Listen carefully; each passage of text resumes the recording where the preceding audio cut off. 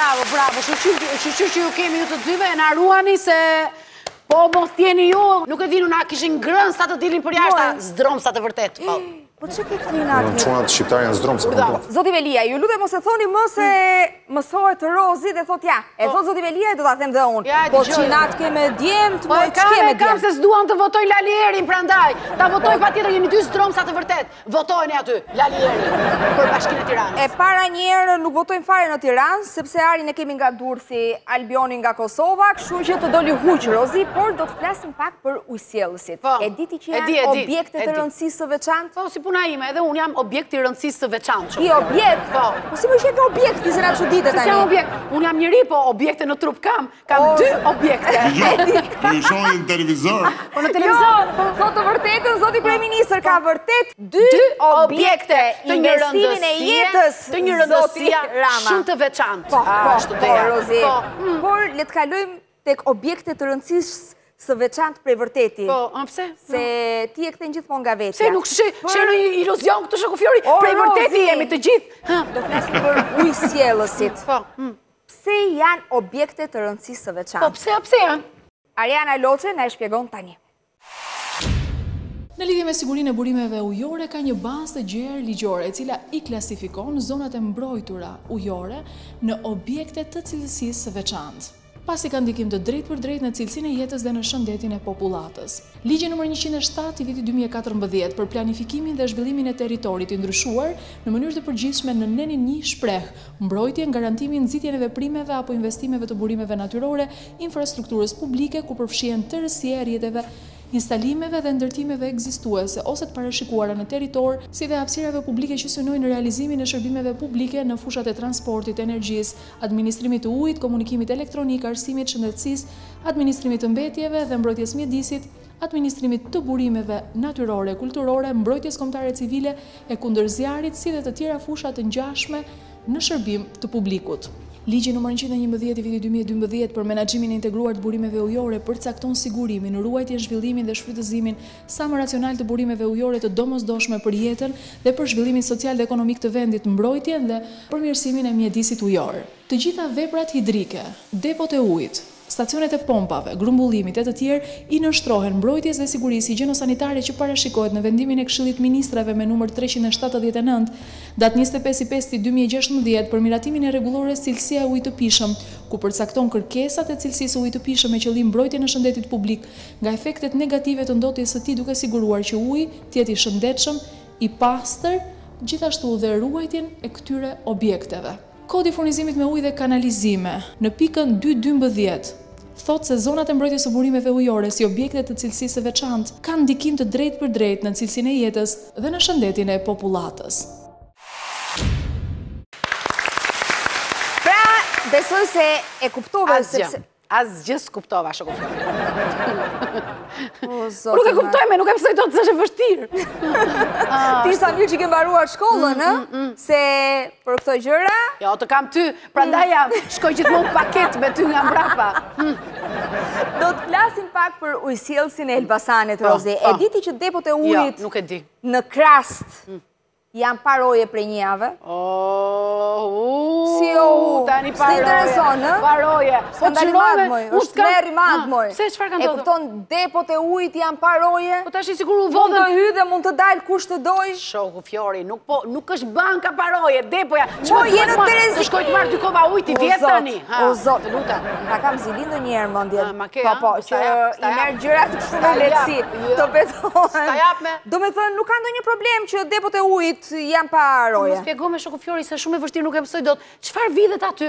Po të jetë roja, çfarë? Do marr 2 kova ujë? E kupton që vihet në rrezik jeta e gjithë qytetarëve të Elbasanit apo jo? Pse vihet në rrezik? O Zot, o Ariana, Ariana, të lutem, shpjegoja pak Rozana Radit, se është hata e madhe kur depot e ujit nuk ruhen.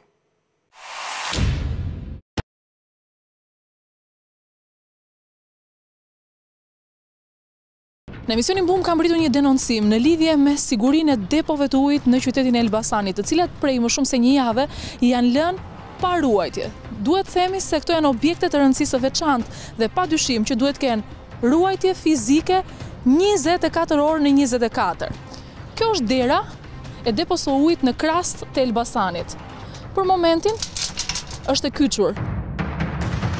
Ju nuk do ta besoni në këto kushte se ku qëndron çelësi i këtij objekti të sigurisë së veçantë. Afroni.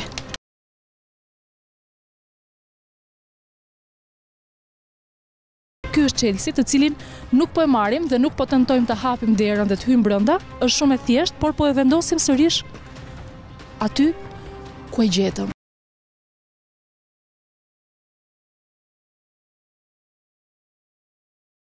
Punonjësje?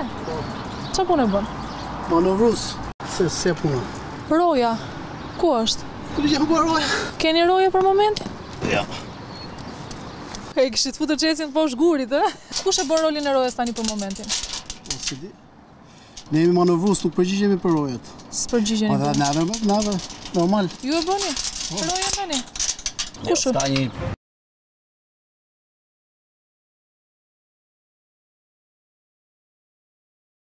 Shikoni pak se sa e lehtë është të hysh në këtë objekt përmes kësaj hapësirës këtu. Një mënyrë tjetër.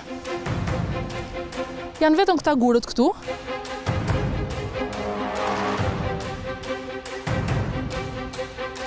Është shumë e thjeshtë të hysh brenda rrethimit në këtë depo këtu në zonën e Krastës në Elbasan. Janë vetëm një hap larg. Ky është teli rrethues, madje ka rënë dhe njëra nga bandierat. Roje nuk ka. Të armatosur jo, por nuk ka as roje prezent tek dera apo përreth depos. Kështu që në këtë mënyrë çdo kush mund të hyjë dhe të cënojë sigurinë e saj.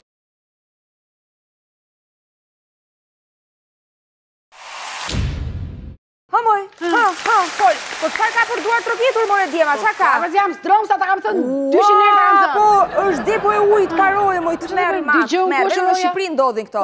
Ha ku është roja, Rozi? Po ku diu, dëgjoj ku është roja? As punojnë si që ndodhe atje, nuk e di, da i manovrues. Po që të rojen me ti ke çelësin poshtë gurit aty. O, zot, se zbuluam dhe një sekret pa dashje. Pa sa bukur. Çelësi i depove të ujit në Krastë të madhe është poshtë një guri. Ne nuk do të plafoni, po pa dashje, pa dashje. Kur të dilni në mbrëmje dhe nuk keni ku të shkoni, tak, i të ngritur gurit, tak, i të marrë çelësi, tak me shoqen, aty të depot e ujit. Njoftëm si shumë. Njohe si shumë. Është skandal i madh. Vetëm në Shqipëri ndodh, Rozi. Të siguroj unë për këtë dhe ta mendosh që konsiderohen objekte të rëndësisë së veçantë. Imagjino. Nuk di. Imagjino. Nuk di. Unë se di. Por nuk është vetëm depoja e ujit në Krastë të madhe. Po. Edhe stacioni i pompave. Ashtu? Njësoj me paroje. Stacioni pompave paroje. Po, edhe nuk na mbetet gjë tjetër versi të themi o roje. O roje. O roje. O roje. O roje.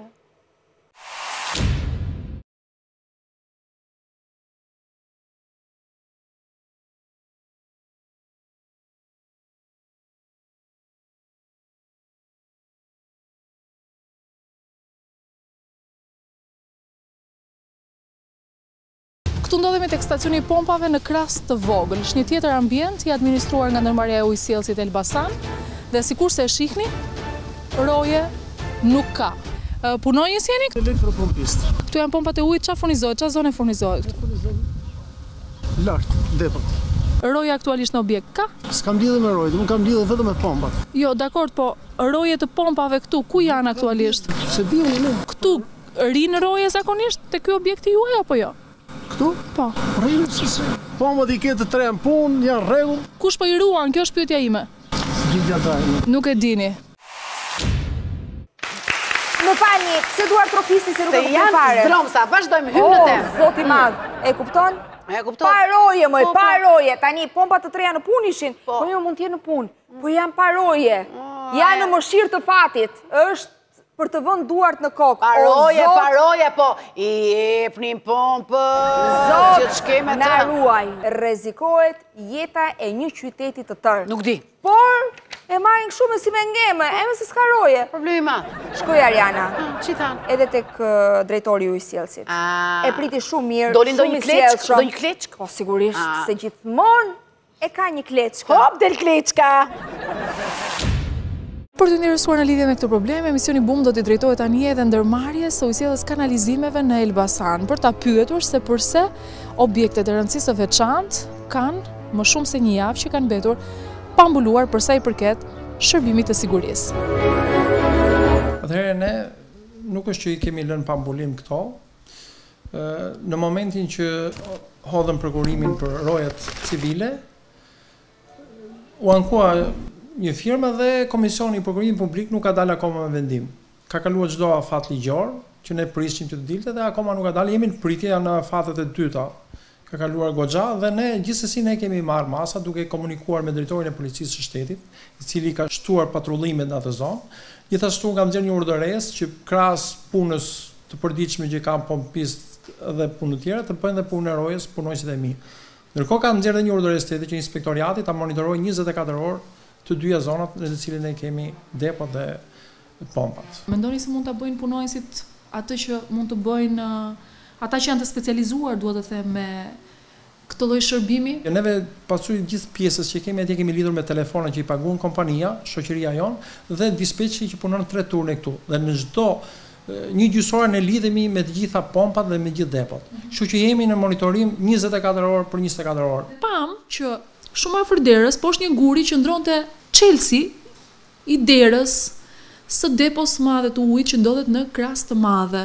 Nuk e di domosdoshmë mund të jetë çelësi se kanë edhe një zyrë të vogël dhe mund të ketë qenë çelësi së zyrë. Ishte çelësi i derës kryesore të madhe, sepse me atë çelës punojësi hapi derën e madhe, derën kryesore të objektit. Do ta verifikoj dhe të jap një përgjigje, se nuk e kam parë të gjën dhe nuk kam ndonjë informacion. Unë do ta verifikoj dhe do të nxjerr unë me konkluzionet dhe me masë ndaj atyre. Neve kemi pas një mirë kuptim me firmën që ishte që do t'i mande deri në momentin që fiton dhe firma fituese. Ndoshta firma nuk ka nëse ti paguar. Do ta kisha kthyer një përgjigje se si unë do të verifikoj edhe këtë rast. Do verifikoj. Sa të bëjnë disa verifikime të vogla? Jo duar trokitur. E para njëre duar trokasin që se na priti, nuk ndodh gjithmonë të na presin. Jo. Mund edhe të na lënë te dera me muaj. Po them. Tani do i verifikoj, do nxjerr konkluzionet. Po. Ne këtu jemi. Ka frikë se derisa të verifikoni dhe të nxjerrni konkluzion, larg qoftë, luaj prej vendit. Jo, vendi zona prej pompa, zona prej pompa. Kjo janë çështje aq delikate, sa nuk ta bën goja që edhe të thuash në një batut, edhe ta marrësh kështu me sportivitet. Jo, nuk e merr dot me sportivitet. Situata është alarmante. Depo e ujit edhe stacioni i pompave në Elbasan janë pa roje dhe kjo është një situatë e patolerueshme. Unë nuk di se si ta komentoj, është për të vënë duart në kokë realisht. Si justifikohen? Unë nuk e kuptoj se si... Se më pëlqen. Ja, dhe këtu ndezi me vones në shokun Fjori. Faleminderit që na ndoqët. Gjithë qyteti, natën e mirë dhe miru pafshim nesër mbrëma. Opa çuna.